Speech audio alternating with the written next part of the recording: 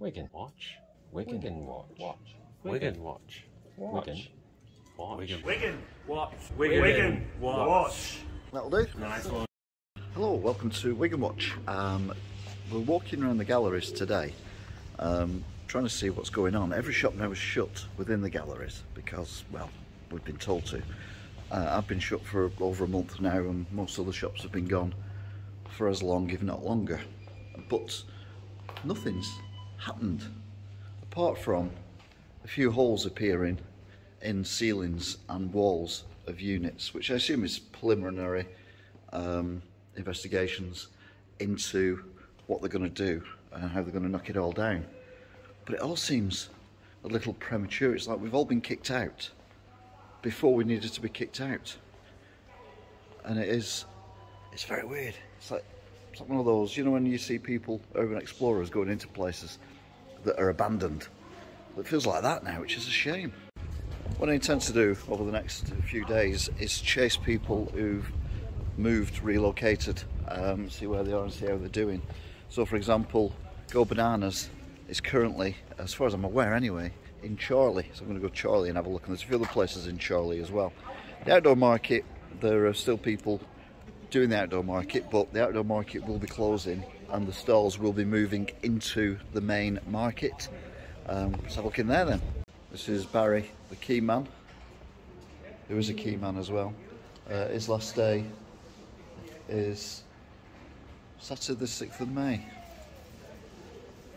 It's the 7th of May, isn't it, Saturday? Oh, I don't know. But anyway, that's another place closing down. The inside bag lady and handbag lady is gone. These are empty stalls now. That one isn't.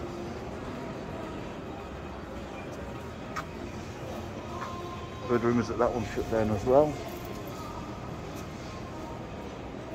But everyone else seems to be still trading, although it's a bit early yet. I've come here early morning. So the vape guy is still open. Yeah, I'm filming for YouTube. Advertising you're open. These have all gone though. Everyone's gone. That one's still there, but that one's gone as well. Remember, the market is staying open for 2 years. Everyone on this section is still open who was open. So this is no change. That's still open, it's just not open yet. And all the card shops are still open as well.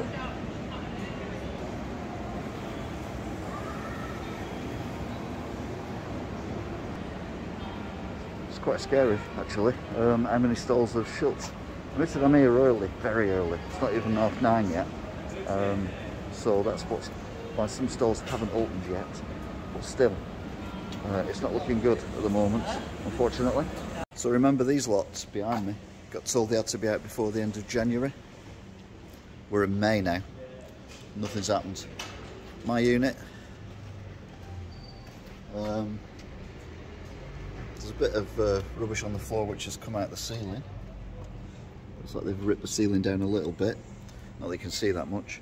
But yeah, it is like a ghost town, and this is before they put up all the barriers and things to stop people walking around here. Remember these guys threatening legal action if they weren't out by the 26th, I think it was, of January. You can see why it was so important. Home Bargains, they shut down on Christmas Eve. Just remind you, we're in May now. There's preliminary drilling going on. Now, this is only a rumour, I don't know this for definite, but I've heard that they've actually drilled into a stream or something that goes under here in the car park and flooded the car park downstairs, but I don't know that for definite. But remember, Wigan is full of streams. There was a kind of marsh or a pond where the bus station is, and that must have been fed somehow, and also water going out somehow, and we're downhill from that, so one assumes that there are streams and things running underneath this site. So is it strong enough to hold an 8-storey building? That's the next question. So there you go then, a walk around the galleries, what's left of the galleries. To be fair, the building itself is still pretty intact apart from the few holes they've dug here, there and everywhere. But the issue we've got is that the money's coming from China, and every time you listen to the news, there's more reasons for the money not to come from China because of sanctions that may be coming on because they've not told Russia that what they're doing is wrong, and they've also got human rights issues and other stuff going on as well. So China, where the money's coming from, is scary. Remember, the elections are on Thursday this week. You can vote to stop this. I mean, you can't stop the shops getting empty, but you can stop it getting knocked down and being built by China. Change the plans. So vote anyone but Labour at the election. Let's make them know that we're not happy. So next time, bye. Wigan Watch. Wigan Watch. Wigan Watch. Wigan Watch. Wigan Watch. Wigan Watch. That'll do. Nice one.